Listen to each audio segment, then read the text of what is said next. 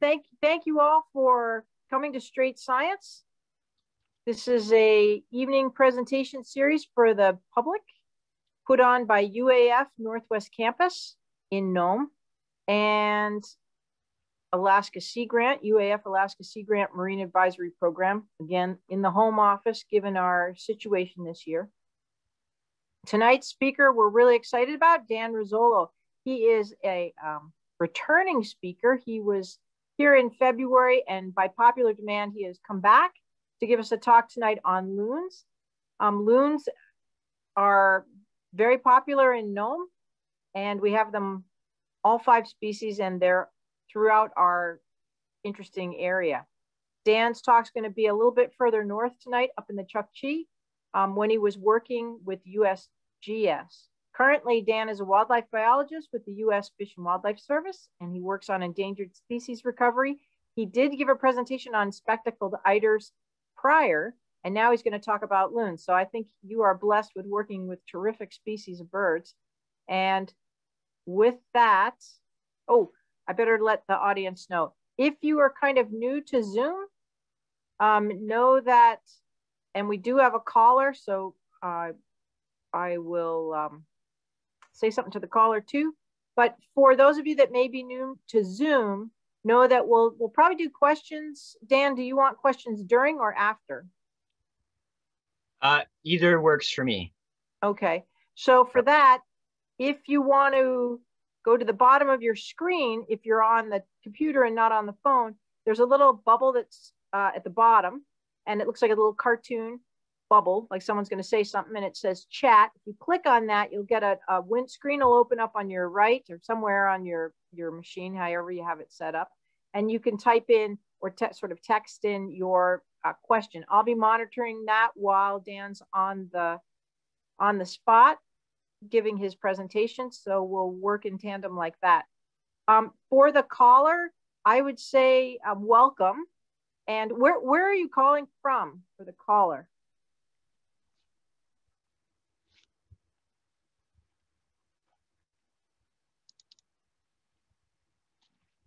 So we do have one caller, and that's tough to be a caller on a Zoom call. If they can speak up, I will email them the presentation so they can follow along. Or they can text my, if they're with someone, they can text my cell phone, which is 907-434-1149. And know that when we get to the end of the presentation, or if you have any question during the presentation, if you're a caller, please ask your question. Feel free. We'll get to you first because it is difficult to be a caller on a Zoom event. So with that, thanks for your patience, audience, and thanks for your patience, Dan. Let's hear about loons. Great. Thanks, Gay. Can you just making sure you can hear me and see my slides okay? Still. Absolutely. Excellent. Loud and clear. All right. Thanks, everyone, for sharing your evening with me. Before I get started, I just wanted to spread the word on an online viewing of some really cool short films about loons in Alaska. And that's being hosted by the Alaska chapter of the Wildlife Society online tomorrow between 12 and 1 p.m. Alaska time.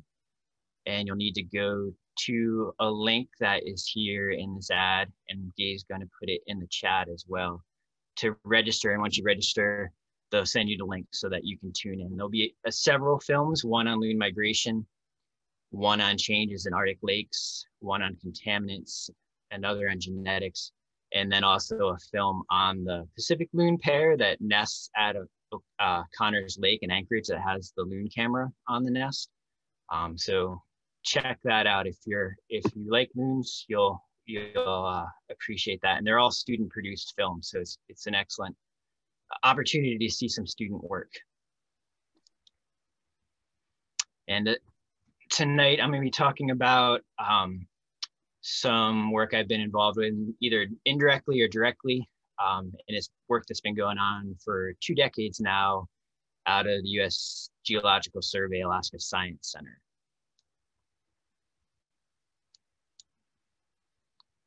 Most of this work, or all of this work, has been led by Joel Schmutz here on the left. I'll be presenting results also from work done by Sarah McCloskey and Brian Cook on the movements of loons marked with satellite transmitters, as well as some of my own work on diet and chick provisioning. And just for the record, that's not a live loon on Joel's pack, that's a decoy. I don't think animal care news would allow transporting a live bird that way. There have been a lot of people involved with this work over the years. This list is not exhaustive, so apologies to anyone that I mistakenly left out, but thank you to all who enabled this work. It's certainly not easy to work with loons. They breed in winter in remote areas, and they're not easy to capture. So it takes a lot of help. So acknowledging that and appreciating that help. I wanted to start with my favorite loon story. Loons are such obvious birds, even if you're not a birder, you know a loon. So there are lots of stories about loons, and I wanted to start with my favorite called Lamak. And it's a story told throughout the Arctic and subarctic cultures. And this depiction of the story here is by an artist, Alexander Agnaluk, out of Kugluktuk and Nunatak. And the plot of the story revolves around a boy who's blind, and in an attempt to regain his sight, he takes hold of a loon right as that loon dives underwater. And the loon dives deeper and deeper, and the boy struggles to hold on. And as he's running out of air and he's having difficulty holding on, right about at the point where he's about to run out of breath and fears for his life, the loon surfaces and the boy has regained his sight. The story also involves abuse and betrayal and revenge, but I'll focus on the loon part of it and the part about gaining sight, both in terms of understanding and knowledge. Some of the information I'm sharing tonight required swimming with loons to get, and the work has certainly brought some interesting insights on these cool birds. So take a deep breath as we start this dive together. So I'm going to start with the what and who of loons, and then summarize work by my colleagues on the where they go when they're not in Alaska, and then some of my own research on what they eat and how they feed. So starting with the basics, loons are a fairly ancient lineage of birds. If you look in your bird book, depending on how old it is, if you have an old edition, loons might be the first species listed in the book. Within the last 10 years, they've revised the phylogenetics of birds. And they're actually, if you have a recent edition of a bird guide, they're a little farther back now. But they are an ancient lineage that evolved, that emerged 70 million years ago. Currently, there's a single family, the Gavidae, with a single genus, Gavia, and 5 living species of loons. Interestingly, the current thought is that the closest living relative to loons are the procellariids, so the albatross, petrels, and shearwaters. And that might seem a little odd until you think of diving petrels. And the thing that unites those two groups of birds relates to their chicks. So interestingly, loon chicks, they are hatched with a coat of down feathers, and then during the growth period, they actually molt into a second coat of down feathers, which is really a unique thing for a bird to do. And that's a trait that they share with the procellariids as well as the penguins.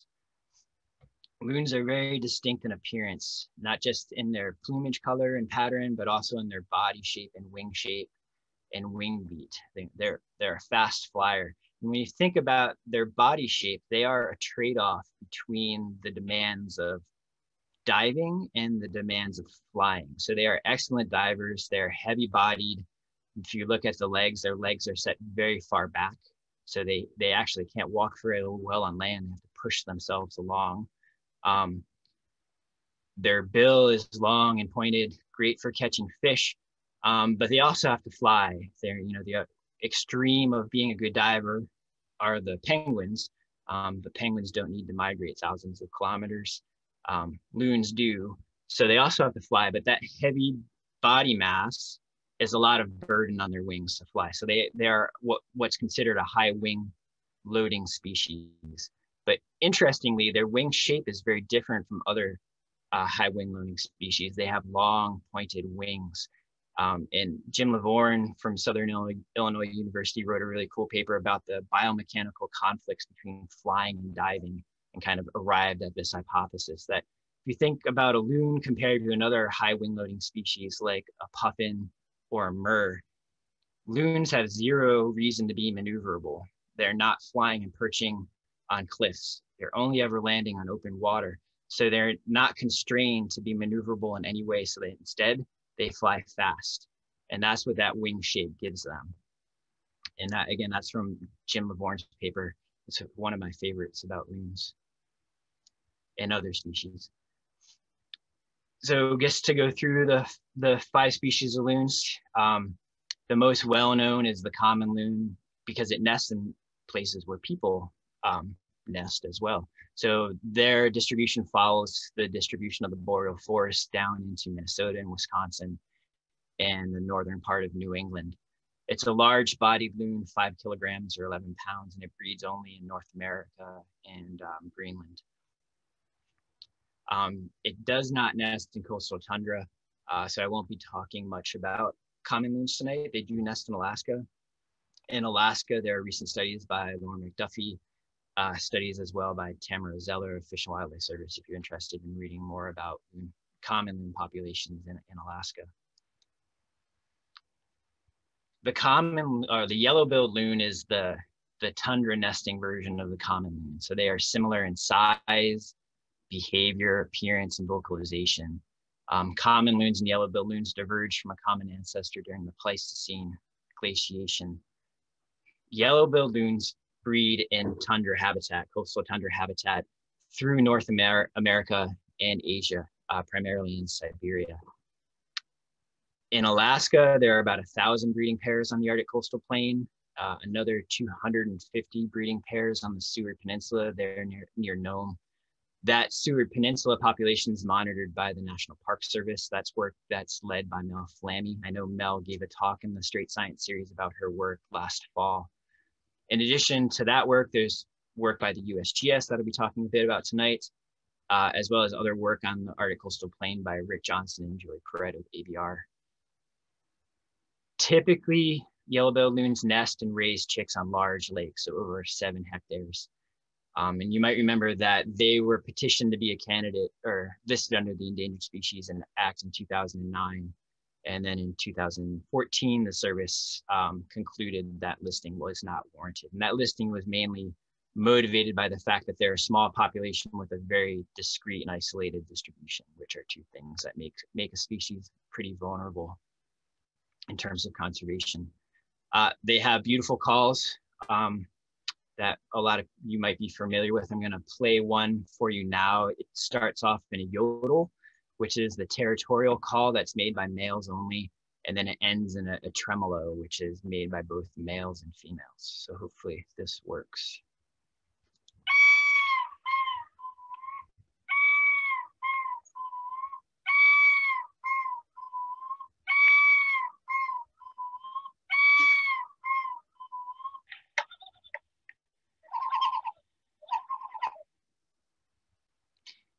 And to a lot of you, I know that's kind of the sound of home, or the sound of the tundra. And for folks tuning in from the lower 48 that kind of share their summers with loons, that's a familiar call as well, because common loons sound very familiar to that. The Pacific loon is about half the size of a common loon and yellow-billed loon. They breed both in coastal tundra and boreal habitats in North America.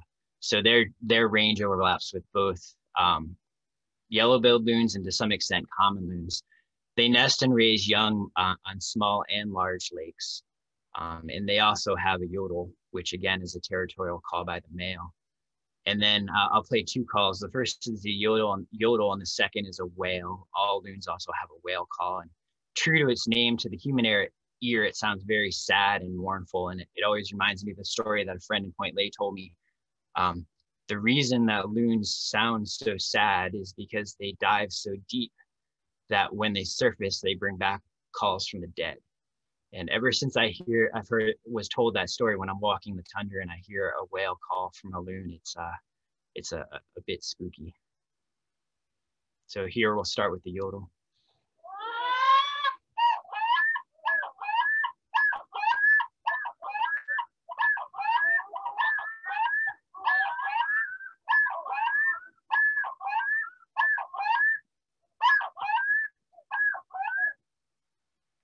And here's the whale.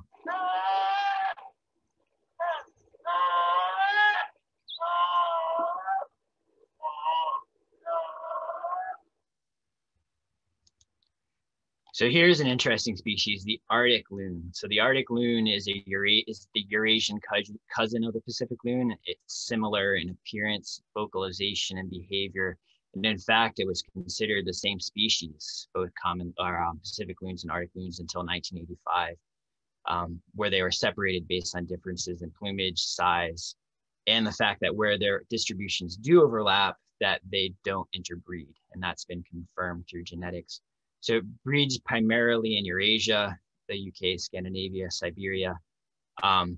There's some breeding in Western Alaska in the Bering Strait region. So that Eurasian population stretches east just enough to reach the Bering Strait region of Alaska. And they're recognizable and differentiated, different from a Pacific loon based on one thing, which is most obvious to me, this white patch on their rear flank.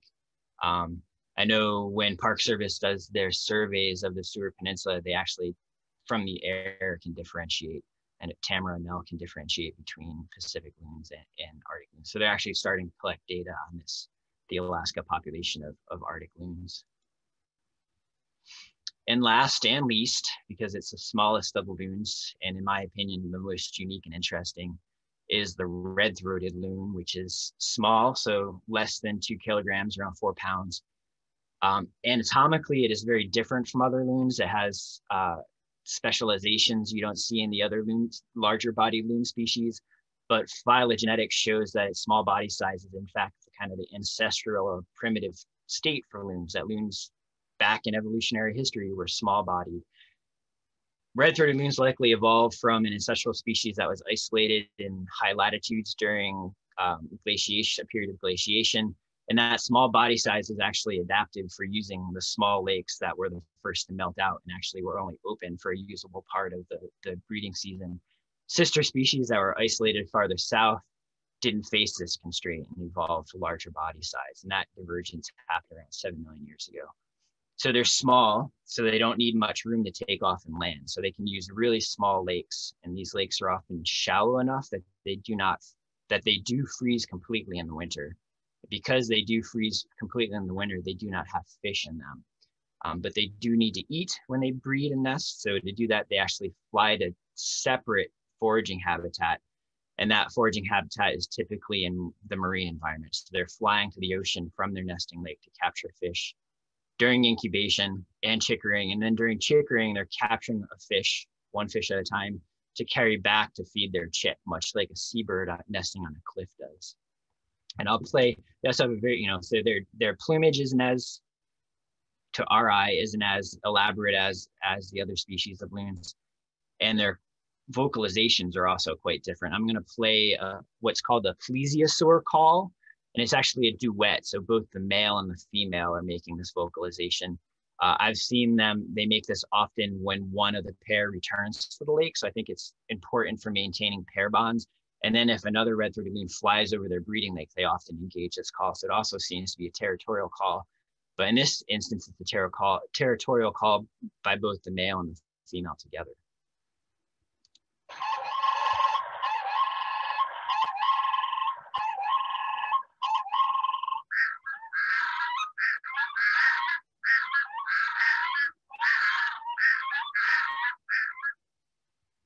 Not quite as melodic as the other loon species. One interesting fact is that the Bering Strait is one of the few places you can see all 5 loon species in breeding plumage. So that the common loon distribution reaches just into the eastern part of the Seward Peninsula, and then that very eastern part of the Arctic loon population stretches just into Alaska, into the Seward Peninsula as well. So loons are most visible during the breeding season when they're inland in breeding plumage, but most of the year they have very much less impressive feathers. So this is a yellow-billed loon in wintering plumage, and they live in the marine environment away from Alaska, often very far. So where do they go when they're not here? So the US Geological Survey, Alaska Science Center has been putting satellite transmitters a few at a time and loons over the past 20 years. So I'm going to show some maps summarizing those results. And I'll start with yellow-billed loons. And these data are courtesy of Joel Schmutz and Brian Cook. And we'll start with birds breeding on the Arctic coastal plain in the top panel. And you can see that birds that breed in the Arctic coastal plain of Alaska migrate westward to Asia. So they have wintering sites in the archipelago of Japan, Hokkaido Island, out to the Korean Peninsula, and then into the Yellow Sea. So 93% of the transmitters deployed from the Arctic coastal plain went to Asia for the winter. 7%, the ones that remained, went throughout the Aleutian Islands, so not nearly as far.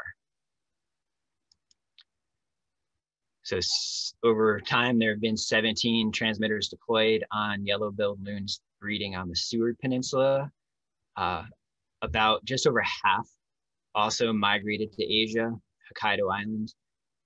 The remainder, just under half, went to the Aleutian Islands.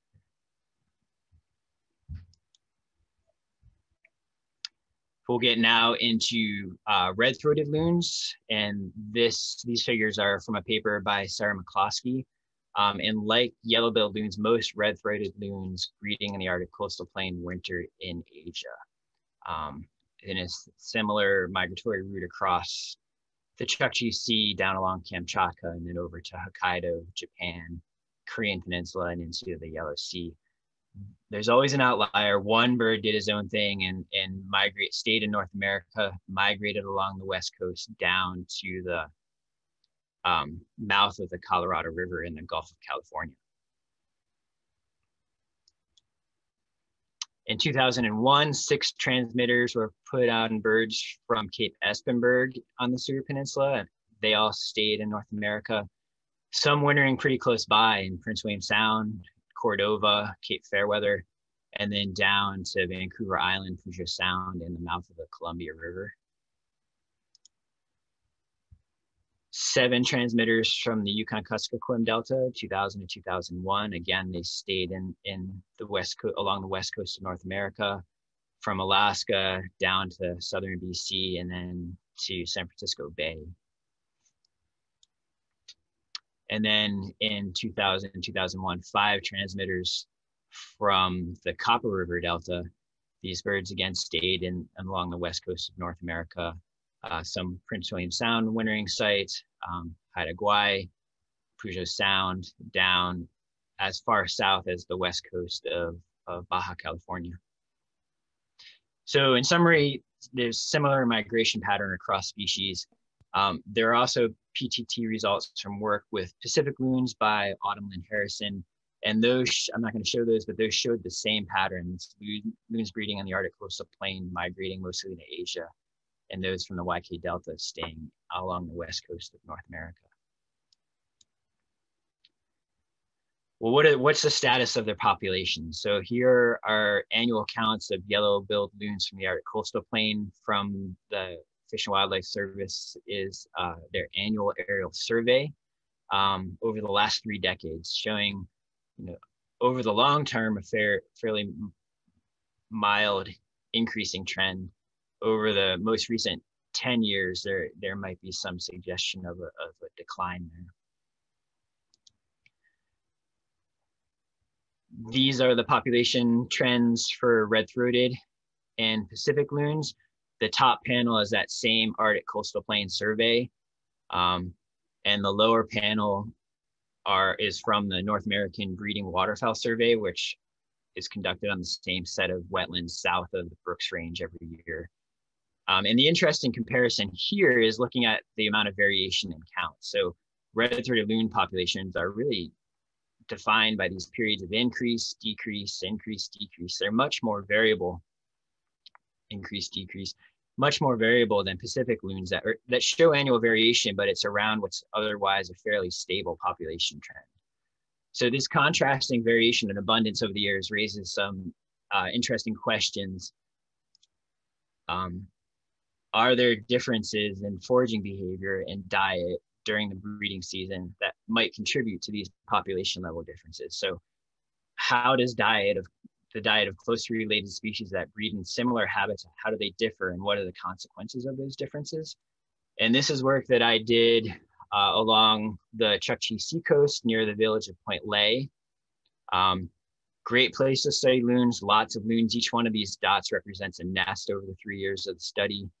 Red dots are red-throated loons, blue dots are Pacifics, and you can see that they're neighbors, and there are lots of them here. There are lots of nests, or lots of wetlands, lots of lakes for them to nest on. A lot of them are in these drained lake basins or in river deltas, and there's also a diversity of foraging habitats, so freshwater lakes, freshwater rivers, brackish Casica Lagoon, and then the Chukchi Sea as well. So you can see that they're nesting right next to each other. They're experiencing the same weather, the same climate, the same predators and predator abundances each year. So I have to pause just for a moment to acknowledge the community of Point Lay and their support for this project. It just so happened that the highest density of breeding loons that we encountered kind of in preliminary work was around Point Lay, on Point Lay land. So I had to get permission from the village and from the local village corporation to work on those lands. They didn't have to give that to me, they did, and they were very supportive and helpful of my work, and that's something I'm very grateful for. I was fortunate to have been there in 2009 when the community resumed spring whaling and landed their first bowhead whale in 75 years, and this photo is from that Malukatuck celebration. My time there also had one of the high points of my career to date, and that was the opportunity to be a judge in the best donut competition in the 4th of July barbecue. I love donuts. And that's a good segue into diet. So loons don't eat diets, they mostly eat fish, and most of the time they consume their prey underwater. So diet composition is not well understood for that reason. You can't directly observe what they're eating. There are ways around that. So we can't directly observe diet, but we can indirectly based on the composition of prey and the composition of tissues in the loons. So these are what are known as biotracers of diet, and they include stable isotopes of carbon and nitrogen. In the Strait Science talk last week by Hector Douglas, he showed how he used carbon and nitrogen to follow changes in the diet of auklets from little diomede in response to changes in ocean conditions. Another biotracer is fatty acid composition. These are the individual types of molecules, fatty acids, that compose adipose tissue. You might know fatty acids from diet supplements. Some people take like omega-3 fatty acids from fish oil. So these biotracers work based on the idea that you are what you eat. So if you know what potential food items an animal might be eating and sample those and measure these biotracers and then collect tissue samples from the predator or consumer, you can reconstruct diet composition. Not exactly, but with enough resolution to gain some valuable insights into what they're eating. So to do this, we had to collect prey, and that's what is going on in this picture Kelly's doing here. We used an otter trawl to sample in Casica Lagoon and Chukchi Sea. We also sampled in lakes and rivers for fish and invertebrates. And if you're a loon around Point Lay, here's what's on the menu. If you're going to the seafood restaurant, saffron cod, least cisco, rainbow smelt, four-horned sculpin, Arctic flounder, three-spined stickleback, slender eel blenny. Here's an Arctic cod, capelin, and a sand lance. If you're eating from the freshwater menu, most of what you're eating, most of what's available are invertebrates. There are Arctic grayling. Adults are too large for loons. The juveniles are just about the right size. There aren't many of them though. Alaska blackfish and then nine-spined stickleback are the fish. And for invertebrates, caddisfly larvae, primarily deticid beetles, clam shrimp, which are Diplostraka, fairy shrimp, which are Anastraka, and then tadpole shrimp, which are Notostraka.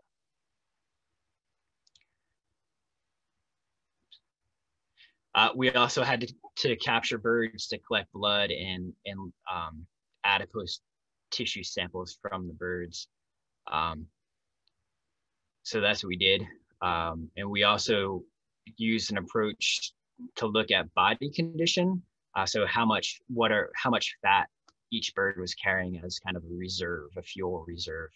And to do that, we use an approach called deuterium dilution, which measures total body water. So the amount of water in a bird, in this case, is negatively related to how much fat it has, because fat does not contain water. So a very lean bird that does not have much lipid reserve will have higher total body water, whereas a bird with a lot of lipid reserve will have less total body water.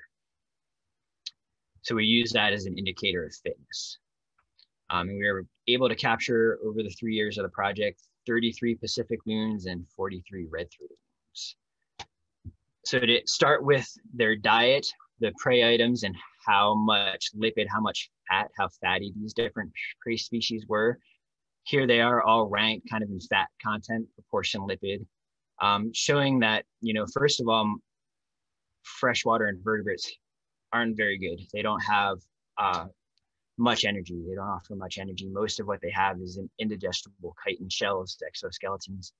This 5 species with the highest energy density were fish species, and 3 of those 5 were marine fishes. So Arctic cod, sand lance, and Leucisco were the marine species, and then 9-spine stickleback and Arctic grayling were the freshwater species that really had high lipid content. We'll get into the stable isotope results here. Why do we use stable isotopes? What information are they providing us? Well, stable isotope concentrations of carbon, which in this plot will be here along the x-axis, are telling us something about the environment that the prey come from. Freshwater organisms have a more negative stable isotope signal for carbon than marine organisms. So carbon stable isotope concentrations are telling us about freshwater versus marine habitat. On the other hand, nitrogen stable isotopes are telling us about what trophic level that species feeds at. So as you go up the trophic levels, the stable isotope concentration of nitrogen gets heavier. So when you go from phytoplankton to zooplankton, and then from zooplankton to fish, and then from fish to fish that eat other fish, each one of those changes is about a 3 per mil increase in nitrogen. So this y-axis is telling us about what the trophic level of the prey is. So when we look at data from the prey samples in terms of their stable isotope ratios of carbon and nitrogen, you can see the blue dots here are all the marine fishes, and they're clustered together with not a lot of variation. Intermediate are the freshwater fishes and some of the invertebrates, Notostraca and Diplostraca. And then the rest of the marine, the freshwater invertebrates are lower down on the trophic scale. So here we have primarily freshwater prey and marine prey. So these prey species separate fairly well in terms of stable isotope ratios of nitrogen and carbon. When we look at values measured from the plasma from loon blood samples, we see similar clustering of red-throated loons, which are the circles here, in the area where you'd expect high trophic level marine diet. What's interesting is the variation you see in Pacific loons. So you have some Pacific loons, each one of these symbols is an individual value from an individual loon. Some of these Pacific loons are feeding just like red-throated loons, a marine diet, whereas others are feeding in the freshwater with ranges that go from one habitat to the other. So some are freshwater feeders, some are marine feeders, some are mixed diet feeders. So that variation in Pacific loon stable isotope values in diet is very interesting. We can combine the values from the prey, and in this case, we grouped suites of prey items that had similar stable isotope ratios together. So we have marine fish, and then Leucisco, which is an amphibious fish. It migrates in and out of marine habitat to freshwater, so has an intermediate value for carbon. And then freshwater invertebrates. We can combine those 3 groupings of potential prey with the plasma values from the 2 species of loons to get an estimate of how these 3 prey categories compose their diet. And those models showed that, so here looking at the prey categories, freshwater, least Cisco, and marine. For Pacific loons in the gray here, their diet on average, so this is the average diet across all samples, is about 25% freshwater, 75% marine. In contrast to red-throated loons, not surprisingly, were 100% marine fish, as we'd expect, because they're flying out to the ocean to feed. Interestingly, no one was eating least Cisco, and that's consistent with our observations from the field, because least Cisco really didn't show up in the system until late summer when they came to spawn. So they weren't available during the incubation period. So these values are from blood plasma, which integrates diet over the most recent few days relative to when the sample was collected. The model will also estimate diet proportions for each individual in the sample. So along the x-axis here is each individual Pacific loon that we sampled. And it's showing the proportion of marine prey in the diet. Again, showing that variation where some individuals had very little marine prey, 10%, and then others had nearly all marine prey with a bunch of individuals in between. So what explains that variation? So looking at sources of variation, the variable that most explained variation in the diet of Pacific loons was size of the nesting lake. So lake surface area. And so here it's lake surface area in relation to diet proportions, where the black line is freshwater fish and the gray line is marine fish. And you can see at about 15 hectares, any lake that's 15 hectares or less, the diet was mostly marine. So Pacific loons and small lakes for eating marine fish. After 15 hectares, the diet switched to mostly freshwater prey. What about the other biotracer I talked about? So here's showing us some fatty acid results. These are 5 fatty acids measured across all of the potential prey species, just showing that you can differentiate between prey species based on the composition of fatty acids in their lipid. So it's kind of like a signature, a fatty acid signature, a fatty acid fingerprint in a way. Same thing with loons, that fatty acid composition was able to distinguish between red-throated and Pacific loons. The real benefit to using fatty acids is that instead of using just 2 elements to get some inference in the diet, instead of just carbon and nitrogen, you're using 40 types of fatty acids. So you're getting much better resolution. So instead of estimating diet as marine or freshwater, you can often get down to species or species groups. And here is the average diet for Pacific loons determined through fatty acids. In some cases, fatty acids had to group species because their fatty acid profiles are similar. And it's probably the same thing, that you are what you eat. So in this case, saffron cod and four-horned sculpin had similar fatty acid signatures, probably because they were eating similar foods themselves. The other grouping was capelin, sandlines, and rainbow smelt. And you can see the average diet of Pacific loons included a diversity of marine fishes, freshwater fishes, mostly 9-spine stickleback, as well as freshwater invertebrates.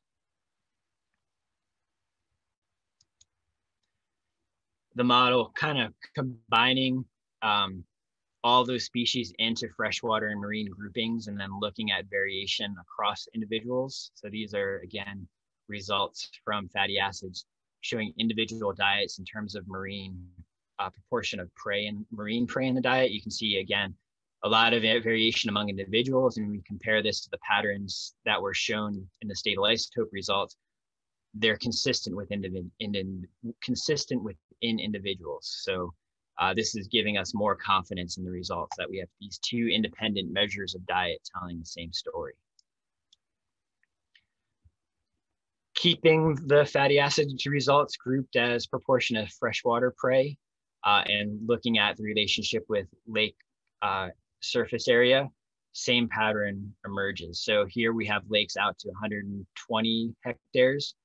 There weren't many large lakes in the study area. Most lakes were small, but you can see across the full range of lakes, the proportion of freshwater prey in the diet increased with lake size. When we limit it to lakes just 15 hectares or smaller, the same pattern emerges. The smaller the lake, the more marine prey; the larger the lake, the more freshwater prey. The benefit is with fatty acids, we know what's driving that pattern. 9-spine sticklebacks were what were driving that pattern. So these loons that were using the larger lakes, that larger proportion of their diet that was freshwater was composed of these 9-spine stickleback. And if you remember, if you think back to the lipid content across prey types, 9-spine stickleback were a species with similar lipid content to marine fishes. So we know this pattern was driven by 9-spine stickleback. This suggests that, that in larger lakes, across lakes, there's some threshold. So at some size, the lake can't support overrunning 9-spine stickleback populations because it freezes solid, or because it's when it gets repopulated in the spring during flooding, it doesn't support enough fish to make foraging locally profitable to that Pacific loon. So instead, in the smaller lakes, they're flying to the ocean. What about red-throated loons? Red-throated loon diet was diverse. They weren't keying in on any one species. Slender eel blenny was a high lipid content species that was important in the diet, as well as this Capeland sandlance rainbow smelt group. But you can see that they're a fairly generalist feeder, that they're eating what's available. So now we get to the so what question. So we've documented differences in how red-throated loons and Pacific loon feed and what they're feeding on. What are the consequences of those differences? And so this is what we looked at using total body water. We use those measurements to create what I'm calling here a fat index, which is a ratio of fat mass to lean mass. And as you can see, the axis here, lower values indicate loons with less fat. Higher values indicate loons with higher amounts of fat.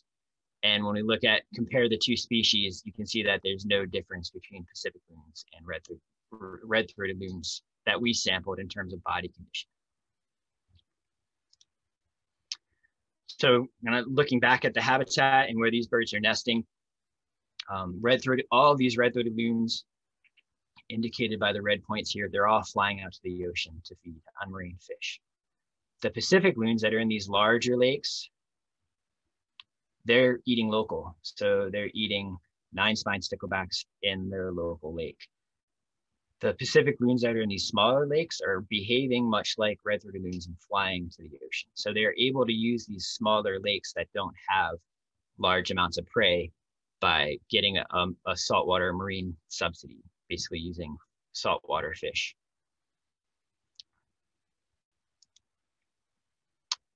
So despite these differences, we didn't see an effect on body condition. This is likely a result of the birds that we were sampling. We captured loons near hatch, otherwise they're really difficult to catch. They're way too cautious. By late incubation, it's likely only those individuals that were in the best condition for breeding were available to sample, or perhaps only the individuals in best condition even attempted to sample, attempted to breed and were available to sample. But what about the chicks? Both red-throated and Pacific loons hatch precocial chicks, so they leave the nest bowl within 24 hours of hatching. They move around on their own, but they are fed by their parents. Both the male and the female provision their young. Maximum brood size for loons is at most 2 chicks. So we looked at what the adults fed their chicks and how often they fed the chicks. And I'll just summarize the what they fed part of the question and look at the consequences of that. All this information was collected the old-fashioned way, spending lots of time in a blind with a spotting scope, directly observing loons and their young. So across observations for Pacific loons, they were feeding their chicks almost exclusively freshwater invertebrates. So 94% of the diet was composed of freshwater invertebrates, very few freshwater fish, even fewer marine fish. Once in a while, the male would come back carrying a marine fish. More often than not, it was too large for the chick to eat, and the chick just dropped it, and the male ended up eating it himself. So this is an interesting comparison. These loons are feeding their chicks these little packets of energy. Those invertebrates don't have much energy in them, but they're feeding them constantly. So provisioning rates for Pacific loons are very high. They were feeding their chicks nearly all the time, which is an interesting contrast to red-throated loons, which are feeding exclusively marine fish, which is what we'd expect. The most common fish we observed fed to broods was least cisco, which is a very high energy density fish. So they're feeding their broods less frequently, but these big packets of energy that they have to travel farther to get and bring back to the brood. So the interesting part of this is thinking about how the available prey enables the parents to meet the energy requirement of their chicks, of their brood. So to do this, we looked at 3 hypothetical diets. So a low energy diet that for red-throated loons was composed only of capelin, average energy diet, which was the average composition across species of the diet, and then a high energy diet that was composed of only slender eel blenny. We knew provisioning rates, so we used the maximum provisioning rate from the observations to see, given that maximum provisioning rate, what's the maximum amount of energy that both parents could provide their brood in a day. And that's what we're calling maximum daily energy intake here. And as you'd expect, it differs among diets. So the interesting difference is that the average diet is pretty similar to the high energy diet, with the low energy diet much lower because capelin don't have much energy content. We also know how much energy it takes to meet the chick's requirement. So when chicks are growing, they need energy to maintain, for basic functions of maintenance. They need energy to stay warm. They need energy to move around, and they need energy to grow. And there is one day during the entire postnatal period when they're growing that those demands reach their maximum value. And we measured that in a different part of the study. So we know what that value is. So when we look at that peak daily energy requirement, and then we compare how well the 3 diet types met that requirement, you can see that the average energy and high energy diet nearly met or exceeded that peak energy requirement for the brood. Low energy diet did not surprisingly. So this is saying that as long as there's some high energy fish available, red-throated loons are going to do okay. If those high energy species aren't around and they're faced with this low energy diet, then brood survival is going to be lower because they can't meet their brood's energy requirements. And what did that look like for Pacific loons? So here, the low energy diet is all freshwater invertebrates. The average diet is the diet we saw from observations, 95%, 96% invertebrates, and then the remainder in 9-spine stickleback, and then an all 9-spine stickleback diet. And you can see that there's a big difference between the high energy diet and the average energy diet, given the provisioning rates that we observed. How does that compare to the maximum need of the brood? That maximum need of the brood is easily met with the high energy diet. But under the average energy diet, even under the average diet, some chick mortality is going to occur. So this is a situation where there's going to be some brood reduction, where a brood of 2 is going to be reduced to 1 chick because the energy requirement of both chicks can't be met. And in fact, that's what we saw. So during the 3 years of the study, red-throated loon chick survival was essentially 100%. 71% of red-throated loon broods fledged both chicks.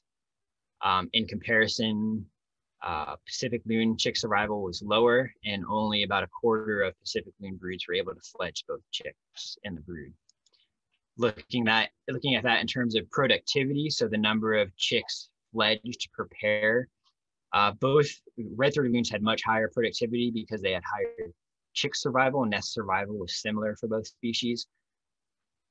Even though productivity was lower for Pacific loons, it still exceeded the value required to maintain a stable population. So it's lower productivity, but still good enough to prevent a population decline. So now I'm going to start the hand waving part of my talk and think about the high variation in red-throated loon population abundance and the comparatively low variation in Pacific loon population abundance.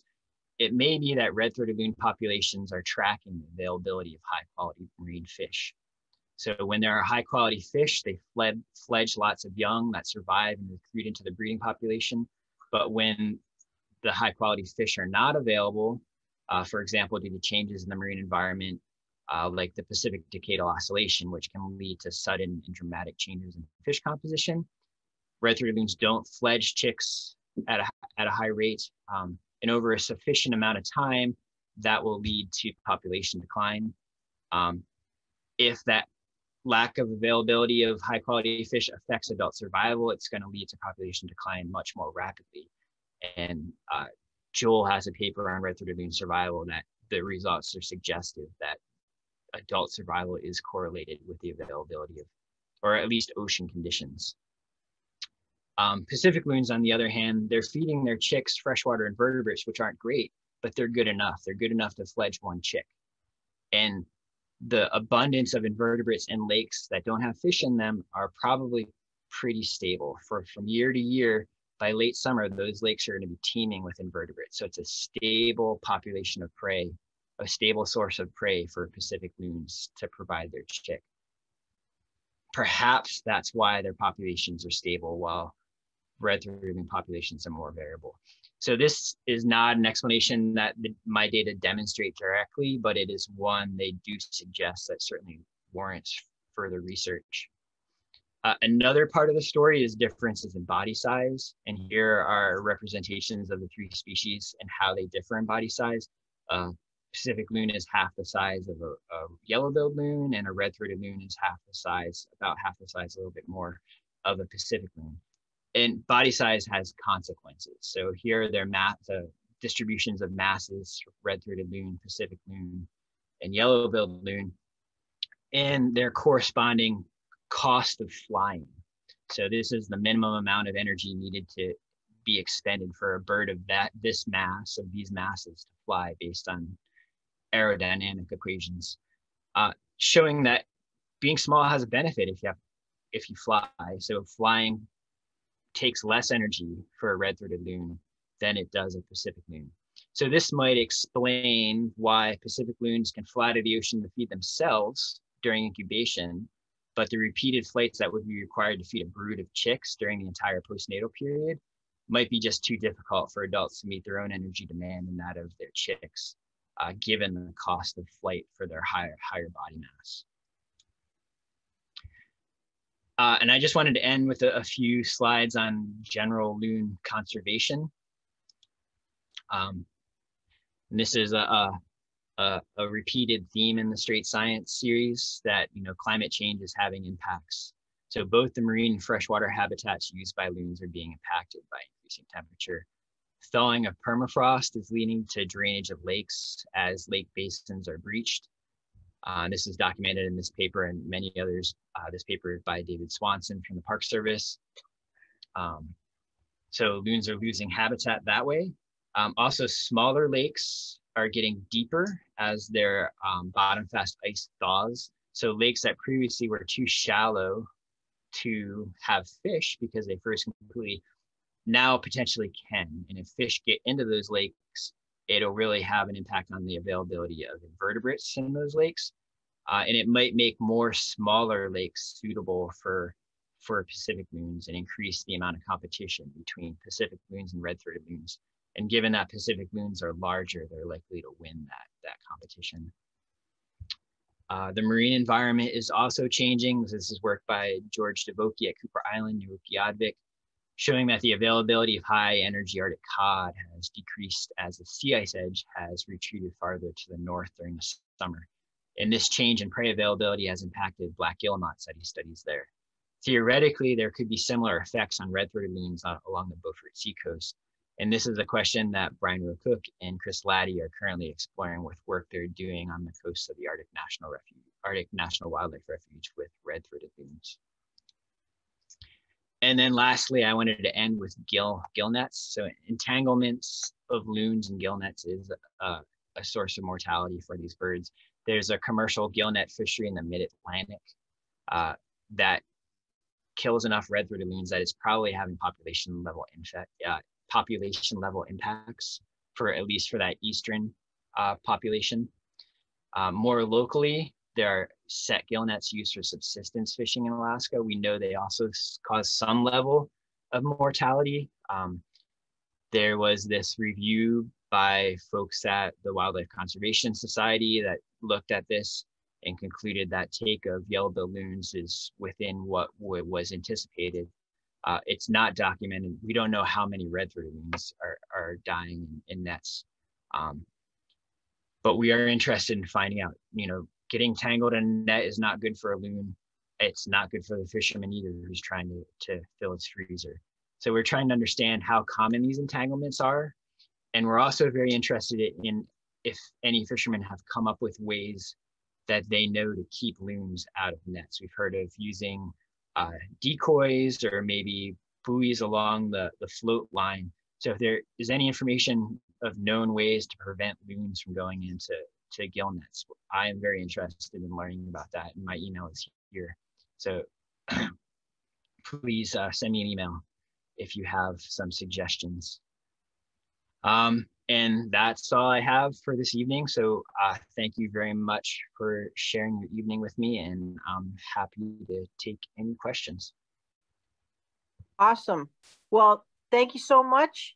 If the audience is really savvy, they know how to put reactions down in the chat bar, or we always ask the audience in Strait Science to give a lot of love to the speaker, as well as ask your questions, or because the speaker does get to read those after. So if there's ways to do things better, which I can't imagine in this talk that we just had, but it's always nice to have a little love for you in the chat. So thank you, Dan.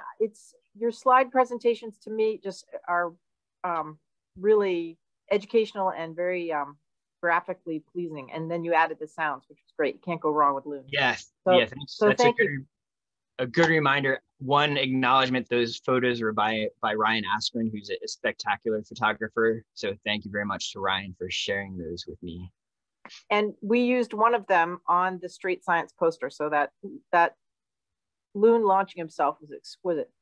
You do have a first question in the chat box, and that is, are the age differences in the loons using the larger, are there age differences in the loons using larger versus smaller lakes? That's from iPhone.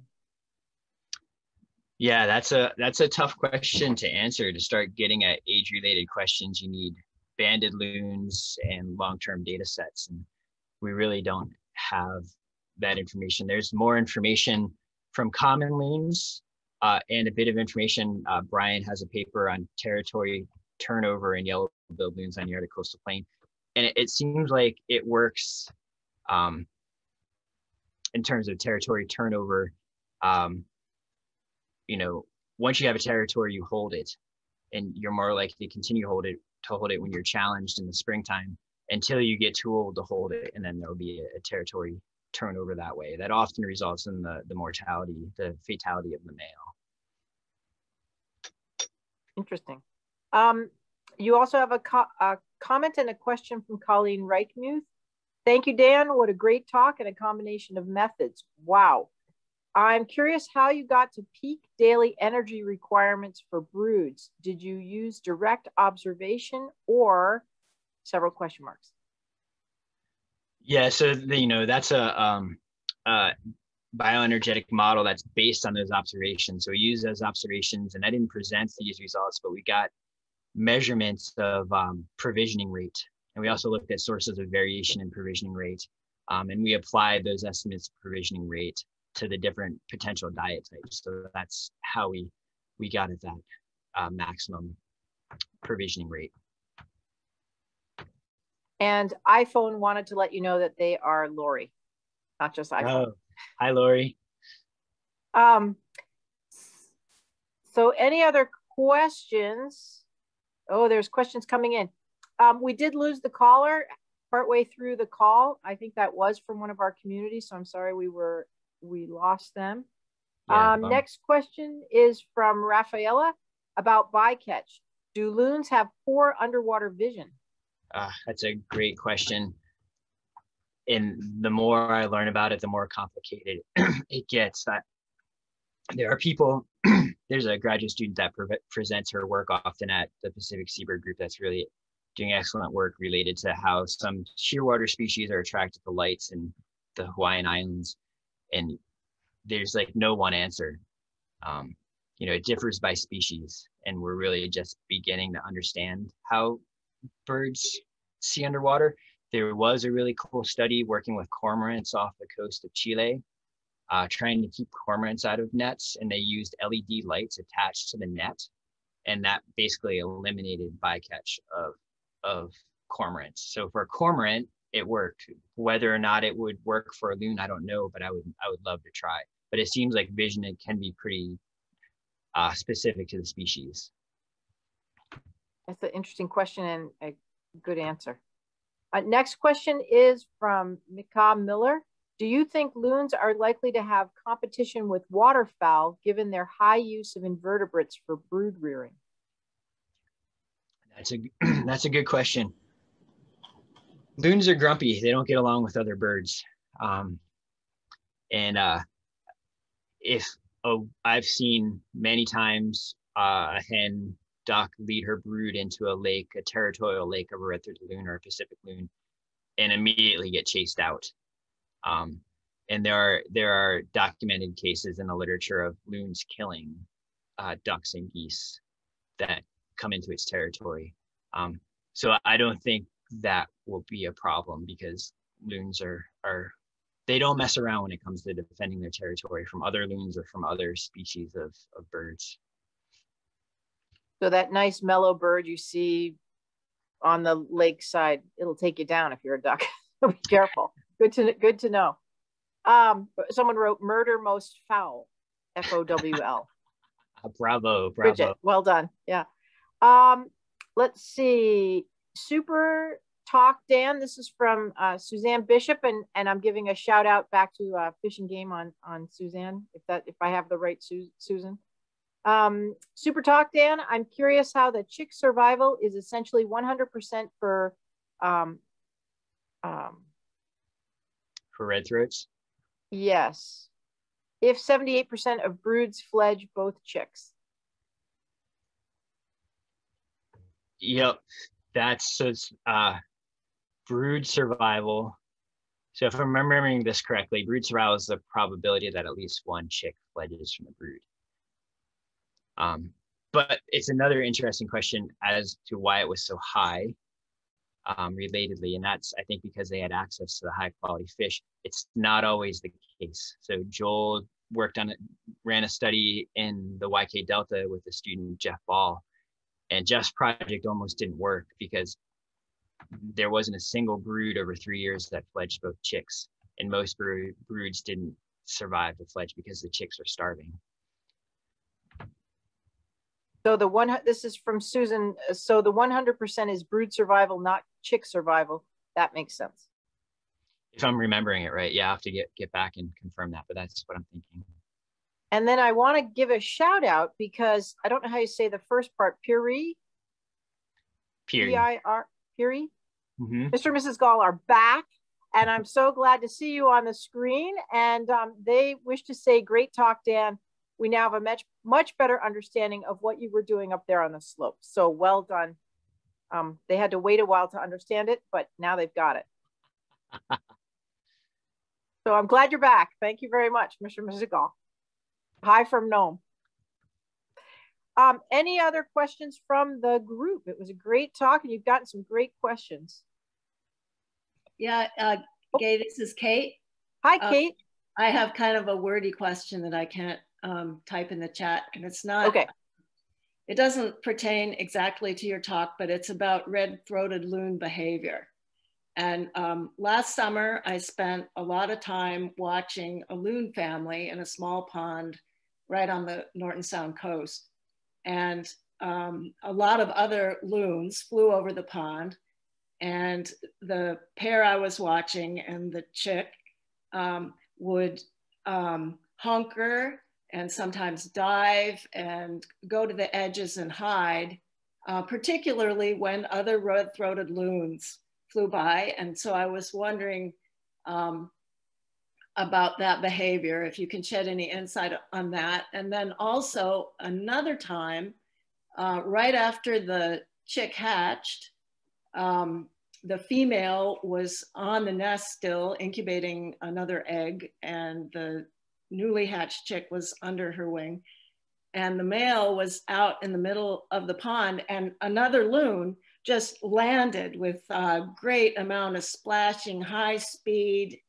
It was met defensively by the male on the pond, and for about a minute, they paralleled each other back and forth across this pond, and then the interloper took off. And I just was curious about that. I mean, it seems like a lot of wasted energy. And I just, yeah, wondered why those sorts of things happen. Those are, thanks for sharing those. Those are wonderful observations. I'm envious that you get such easy access to red-throated loons. Great questions. The first question, the overflights and the behaviors you observed when there was an overflight. Loons are first of all, very territorial. Second of all, they don't breed, red-throated loons aren't breeding until they're 3. So there's this cohort of kind of floating individuals that are looking for a place to set up their nesting next year. And what better place than a lake that's good enough to fledge chicks from or to have chicks in. So the hypothesis is that these scouting loons are flying around, especially in late chick rearing, looking for potential territories to try to take over the next year. And there's a lot of observations that support that for common loons. Brian or Cook has a paper on it from yellow-billed loons in our coastal plain that also show that. So the thought is, they're hiding their chick so that the intruding loon doesn't see that it's a productive lake. And also there's a possibility that the intruder loon might try to kill the chick. They're very aggressive. So that relates to the first question. The second question, that I think relates to the same thing, that intruder was checking out that territory and testing that resident male to see if he sizing him up. What are my chances here? He sized him up and he said, my chances are very good, I'm leaving. And that's one thing that Brian's paper showed, that for yellow-billed loons, once you have a territory, it's 90-some% chance that you're going to keep it if there's an intruder. That small percent chance that you don't, if you're a male, it's probably not going to end very well for you. If you're a female, you're probably going to get displaced to a different lake.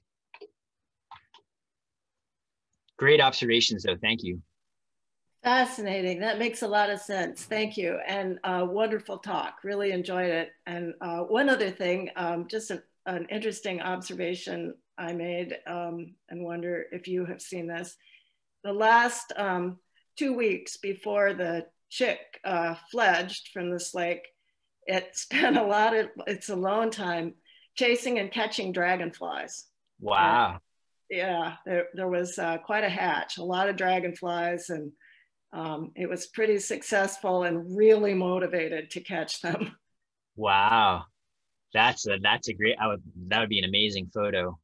That kind of relates to another thing we found with red-throated loons. They're very different in that they have to go out to eat every time they want to eat. So the chick can't feed itself most of the time unless there are dragonflies around. The parent, meanwhile, is flying to the ocean and back, carrying one fish at a time, which is a lot of work for the adult. And we found, looking at chick growth in red-throated loons, that the chicks are fledging before, when they only have 65% of adult size. So their wings are growing fast, but their body mass is growing slowly, so that they can. The hypothesis is that they can gain flight before they're fully grown. And the thought is that they want to gain flight, or the selecting force that's motivating that type of growth is so that the chick can get to the ocean and the adult doesn't have to feed it anymore, which is going to overall lead to an increase in productivity of the chick and possibly survival of the adult. So we've got, is that answer it, Kate? It sure does. And I'll send you some dragonfly hunting photos. Thank you so much. Yeah, I've got Dan's email if you don't, Kate. So one way or the other, we'll get them to him. Thank you. You have 2 more questions. Are you holding up with the questioning? Because we're a little over, but all good. All right. So have from further north, have you considered using hormone analysis for feathers to monitor for energetic bottlenecks, especially in the red-throated loon? Yeah, that's a great idea. Yep. So you can use corticosterone, much like Hector Douglas talked about last week. You can use that approach, but looking at corticosterone from the feathers. We haven't done that yet, but that is an excellent idea. All right. And from Carol Gales, do the chicks stay with the adults after they leave, or do they split up after they leave this region? So that's a good question. I think from observations, we know that at least for a short time after they leave the nest lake, they're with their adults, because you can see them together. Based on satellite transmitter results, the adults initiate migration a couple weeks before the young do. So it seems like the adults start the migration, whereas the chicks stick around, probably completing growth before they start migration. So families eventually do split up. They stay together for a little while after fledging, but it seems like they split at migration. It's not like a family of geese or swans. All right. Thank you. And the last question of the night. Now, I'll preface this with, in Western Alaska, if you're not from this region, in Western and Northern Alaska, homemade donuts are a serious thing. And thus, you know, it's a big deal. You're not kidding. And everyone loves donuts, especially homemade ones. But this was a contest at Nalucatuck. So this is a really big celebration on the coast, especially up north. And donuts, you're a donut judger. That's no small feat to get that one right. And so the question from Tamara Zeller is, what were your favorite donuts? And I mean, go down into detail, because whether it had raisins or not, is it circular? Is it like a pie? I mean, those kind of things matter to us here. It's my favorite donut is a donut. Preferably a homemade donut from Point Lay. That was a tough decision. Okay. Whether they're served hot or in seal oil versus vegetable oil. I mean, it gets down into the weeds, but all right. Well done. And you must be Thanks, considered Tamara. a magnanimous if you're a donut judge. Well done. Not easy. So with that, the announcements at this end, unless anyone has any other questions, we should probably think about letting Dan off the hook. I have one if I could ask it. Oh, absolutely. Go ahead. I was very interested in that set of loons that flew to Korea, and then there was that one oddball who flew down to Baja California. Did I have that right? Yes, from the Arctic coastal plain, yes. Yes. And I wondered, did they ever track to where he went after he got to Baja California, or was he just didn't want to go freeze his butt off in Korea or what? But he went back to Alaska after that, and unfortunately the transmitters. Well, actually, I think we got more than one winter of data from that bird, and it returned to Baja California again the next year. Oh, he knew a good thing when he saw it. Okay, thank you. That's all.